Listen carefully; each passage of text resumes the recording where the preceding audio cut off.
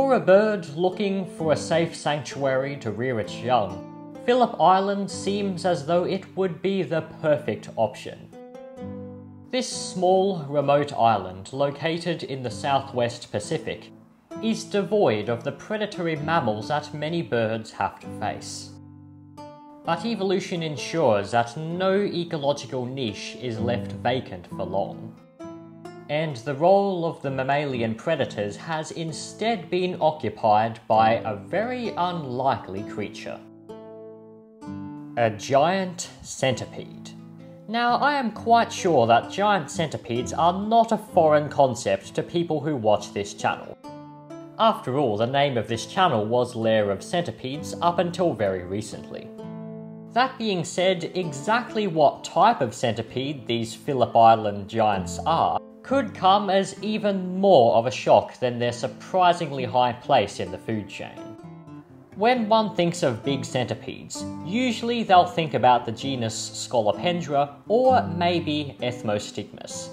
One genus that certainly does not come to mind is Cormocephalus, and you guessed it, that is exactly what these centipedes are. The genus Cormocephalus is one with which I am very familiar, as representatives of the genus are widespread and common across much of Australia. Shown here is a fine example of a Cormocephalus westwardi that I encountered on a trip up Mount Mitchell in the scenic rim. The Cormocephalus of mainland Australia are generally modestly sized centipedes and are quite inoffensive, with a mild venom and a passive disposition, being quite reluctant to bite. This is by and large the norm for Cormocephalus species, but islands have a tendency to cook up biological anomalies, and the Cormocephalus on Phillip Island are far larger and more formidable than any of their relatives on the Australian mainland. The name of the giant Cormocephalus that inhabit Phillip Island is Cormocephalus coynei, and apart from nearby Nepean Island, it is found nowhere else in the world. With a maximum recorded body length of a little over 23 centimeters, Cormocephalus coynei easily rivals many of the Scolopendra and Ethmostigmus species in size. And every bit as astonishing as their size is their diet. When I alluded to these centipedes being a threat to hatchling birds towards the beginning of this video, I was not exaggerating. Phillip Island is known to support breeding populations of 13 seabird species, the most abundant of which is Pterodroma nigripennis, the black-winged petrel. And it turns out the local centipedes are a major predator of their nestling chicks. In addition to several centipedes being caught in the act of consuming petrel chicks, numerous deceased nestlings were found with telltale signs of predation by these myriapods. Because the centipedes consistently attacked their prey on the hind neck, any injuries to that region found on a deceased chick could be safely assumed to be the work of a centipede. With the centipedes being ascertained as predators of the local avians, a natural next step would be to try and investigate how much of the centipede's diet these birds comprise. Estimates of the centipede's dietary components, attained using a Bayesian dietary source model, suggested that the seabird nestlings comprised approximately 7.9% of the centipede's diets, with a 95% confidence interval being between 1.6 and 16.9%, which essentially means that we can be 95% sure that the true proportion of the centipede's diet that the birds make up lies between 1.6 and 16.9%. However, vertebrates as a whole made up a much more substantial proportion of the centipede's diet, with vertebrates being estimated to form just under half of their overall diet. Predominantly geckos and skinks, which made up 17.7% and 12.8% of the centipede's estimated diets, respectively. But there is more to giant bird-eating centipedes than just a scary headline, and it is thought that Cormocephalus coynei may play a vital role in Phillip Island's ecology. Seabird nestlings are fed and raised exclusively on marine prey items such as fish and squid, and predation upon the birds by centipedes establishes these marine-derived nutrients in the island's terrestrial ecosystem, meaning, in short, that the centipedes are a critical link in the island's nutrient cycle. Most often, nutrient deposition in seabird colonies is quite patchy, as it tends to be somewhat restricted and localized within close proximity to nesting sites.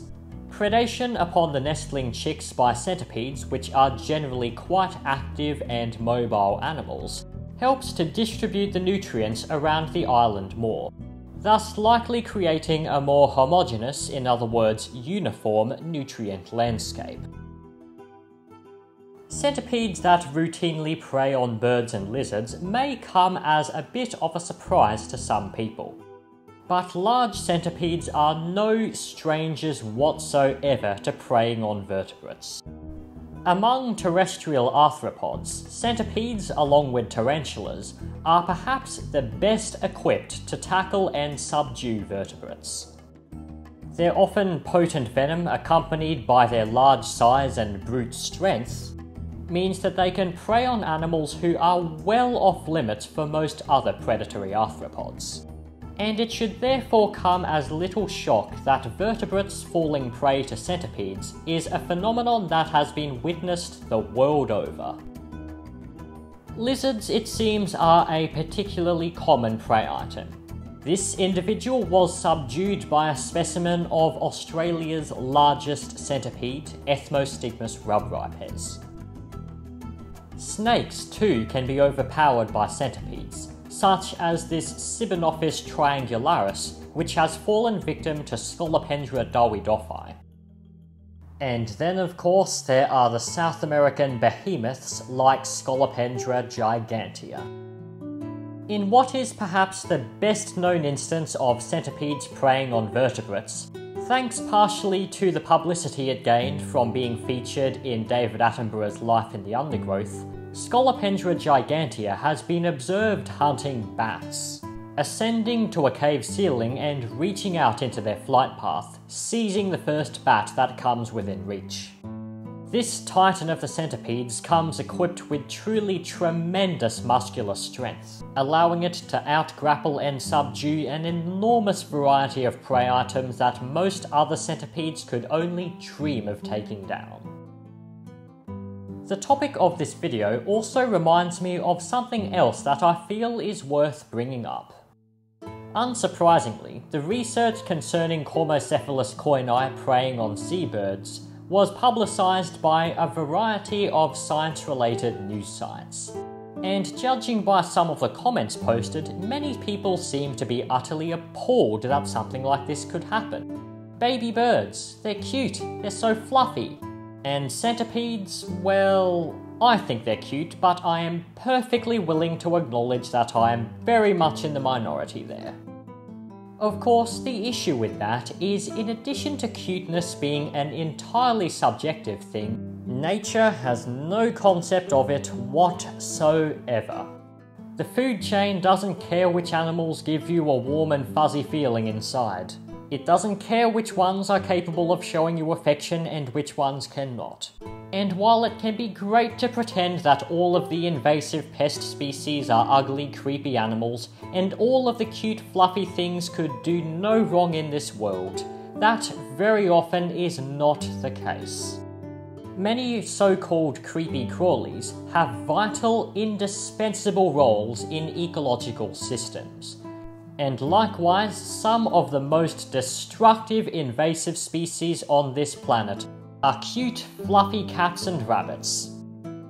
So what am I getting at?